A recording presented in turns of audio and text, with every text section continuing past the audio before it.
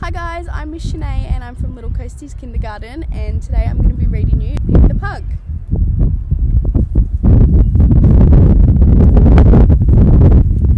Pig was a pug, and I'm sorry to say, he was greedy and selfish in most every way.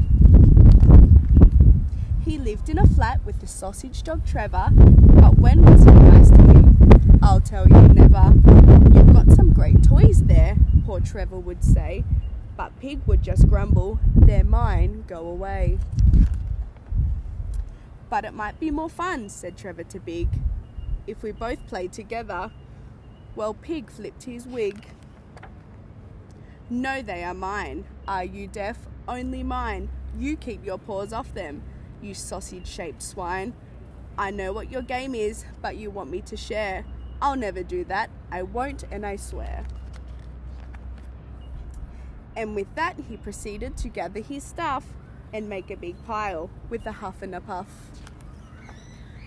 And once he had gathered them up in a pile, he howled from the top with a satisfied smile. There, shouted Pig, now you won't get my loot. It's mine, mine, mine, so why don't you scoot? But just at that moment, poor Trevor did see the pile was wobbling, oh dear me. Watch out up there, good Trevor did cry.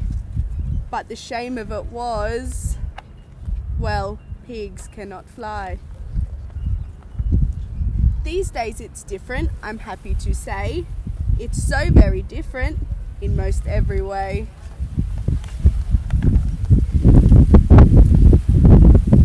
Yes, Pig shares his toys now, and Trevor's his friend, and they both play together while Pig's on the mend. Thank you for listening. This is one of my favourite books. Bye.